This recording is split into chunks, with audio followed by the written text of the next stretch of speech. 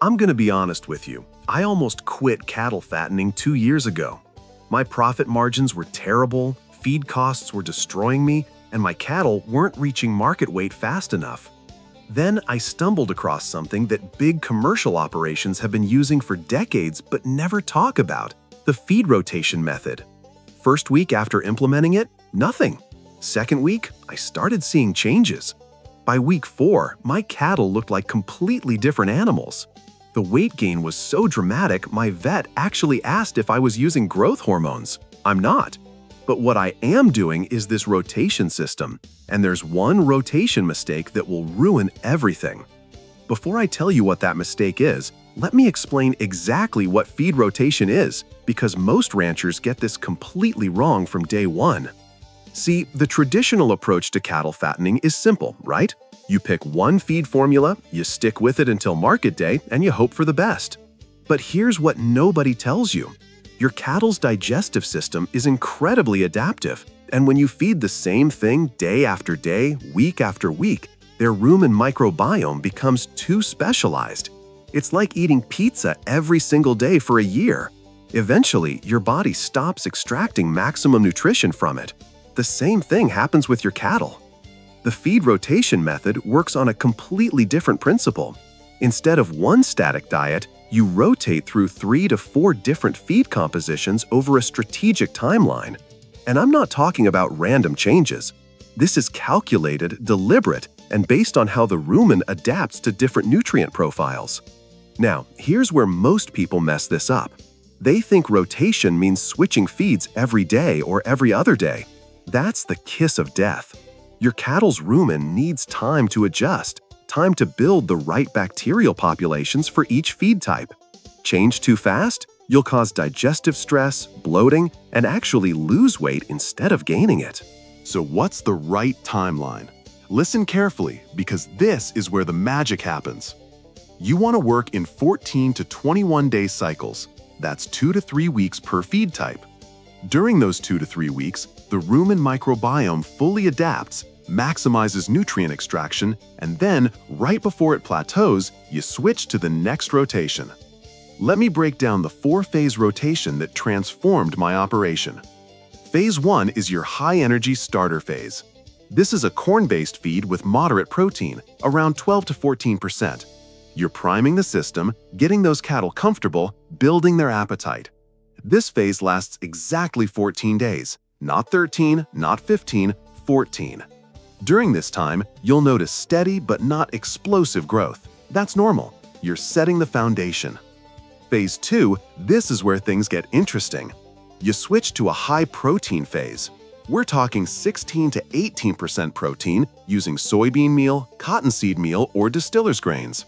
Now here's what happens inside the rumen that most ranchers never understand. When you make this switch after 2 weeks of high energy, the rumen bacteria are hungry for protein. They've adapted to metabolize energy, and now you flood the system with protein. The result? Explosive muscle development. You'll see it in their shoulders, their hindquarters, their overall frame. This phase runs for 21 days. But here's the critical part, and this is that mistake I mentioned earlier. Between phase 1 and phase 2, you cannot just flip the switch overnight. You need a 3 to 4 day transition period where you're mixing 75% old feed with 25% new feed for 2 days. Then 50-50 for 1 day, then 25% old and 75% new for 1 day. Skip this transition, you're looking at bloat, scours, and a vet bill that'll make you cry. Phase 3 brings us back to energy, but with a twist. Now you're using a barley or wheat-based feed, different energy source than phase 1. Why does this matter? Because the enzymatic pathways in the rumen respond differently to different grain types. Corn metabolizes differently than barley. Barley metabolizes differently than wheat. By rotating your energy sources, you're keeping the metabolic system active, responsive, and efficient. This phase also runs 21 days. And phase 4, this is your finishing phase. High energy, moderate protein with added fat sources. We're talking about getting that marbling, that body condition score that buyers pay premium prices for. Flaxseed, sunflower meal, even beef tallow in small amounts. This phase can run anywhere from 14 to 28 days depending on your target market weight. Now, here's something most YouTube videos won't tell you, because honestly, most people teaching this have never actually done it. The rotation method doesn't just improve weight gain, it dramatically improves feed conversion ratios. Before I implemented this system, I was seeing feed conversion ratios of about 8 to 1. That means 8 pounds of feed for every 1 pound of weight gain. Expensive, inefficient, painful. After implementing proper rotation, I'm consistently hitting 5.5 to 6 to 1. Some of my best performing cattle have hit 5 to 1. Do the math on that. If you're fattening 50 head and you improve your conversion ratio by even 2 points, you're saving thousands of dollars per cycle. Thousands. But let me tell you about the 3 biggest mistakes I see ranchers make when they try to implement this system. Because if you make even one of these errors, you'll think the method doesn't work. Mistake number 1. Inconsistent timing. You cannot rotate based on feel or convenience. If you're supposed to switch on day 14 and you wait until day 18 because you didn't order feed on time, you've disrupted the entire biological rhythm. Set calendar reminders. Order feed 2 weeks in advance. Treat this like the precision system it is. Mistake number 2. Poor quality feed during any phase. Some ranchers think they can use premium feed for phases 1 and 2, then cheap out on phases 3 and 4. Your cattle don't forget. Poor quality feed in any phase creates a bottleneck that limits the entire cycle's performance. Every phase matters equally. Mistake number 3, and this one nearly cost me everything when I started: ignoring water quality and mineral supplementation. The rotation method increases metabolic demand. Your cattle are processing nutrients more efficiently, growing faster, working harder internally. If they don't have access to clean, fresh water at all times, and if they're not getting proper minerals, especially during phase transitions, the system breaks down. I use free choice mineral feeders and I check water troughs twice daily, non-negotiable. Now, let me share something that took me 6 months to figure out. The rotation method works even better when you sync it with weight monitoring. Every 7 days, I'm weighing a sample group, 5 to 6 head that represent my overall herd. I'm tracking their progress phase by phase.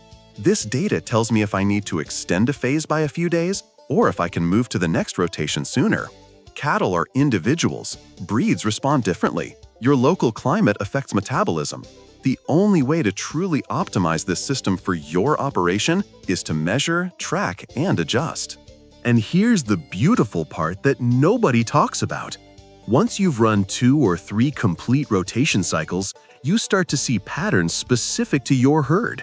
You'll notice that maybe your cattle respond better to a 17-day phase 2 instead of 21, or that your finishing phase performs better at 24 days instead of 28. This system isn't rigid. It's a framework that you customize based on real-world results. One last thing before we wrap up, because this question always comes up. Can you use this method on pasture-based systems, or is it only for feedlot operations? Absolutely, you can use it on pasture. Instead of rotating feed types in a bunk, you're rotating pasture sections with different forage compositions. High legume pasture for protein phases, grass-heavy pasture for energy phases, and you can supplement with strategic grain feeding during transitions. I've seen pasture-based ranchers get incredible results with this approach. So here's what I want you to do right now. First, subscribe to Biggest Bulls and Cow because we're building something special here. A community of ranchers who don't just accept average results, who push for excellence, who share real knowledge that actually works in the field. Second, drop a comment below telling me what phase you think will make the biggest difference for your operation. Are you most excited about the high-protein muscle-building phase? The finishing phase for better marbling? I want to hear from you. And third, share this video with another rancher who's struggling with feed costs or slow weight gain. We rise together, we learn together, we succeed together. This isn't just about cattle. This is about building sustainable, profitable operations that support our families and our land. Let's keep learning, keep growing, and keep raising the best cattle possible. I'll see you in the next video.